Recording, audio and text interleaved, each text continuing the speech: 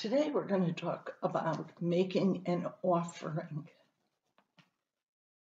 The text is from the book of Exodus, chapter 35, just one verse, verse 29.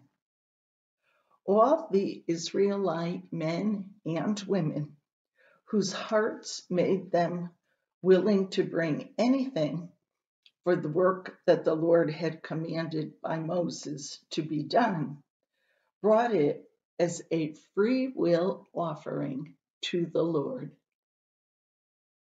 Here we find ourselves in a situation where Moses has told the people that they're going to build a tabernacle in which to worship.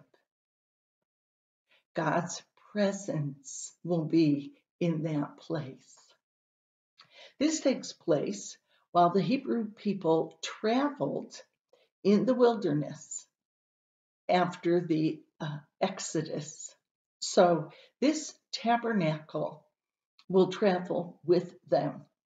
Their God will be in their midst as they journey. Now, some of the people who heard what Moses had to say felt in their heart that this was a good thing. The text says then that their belief that this was a good thing was displayed by bringing gifts for the work of God.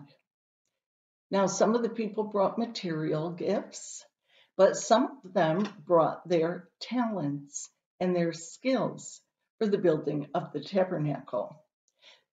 The thing is, they didn't just have a feeling or an idea that this would be a good thing.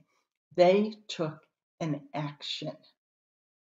Now, often in our lives, the Spirit moves in our hearts to do a good thing for some person, some cause, or some organization. But we can be stopped by negative thoughts. Thoughts that say we don't have enough to give, or that our gift isn't as good as someone else's, somebody with more talent. Well, don't let that happen to you. Your gifts, given freely, as the scripture describes, are used to display what's in your heart. Your gifts show the goodness in your heart. It's your way of saying, I care.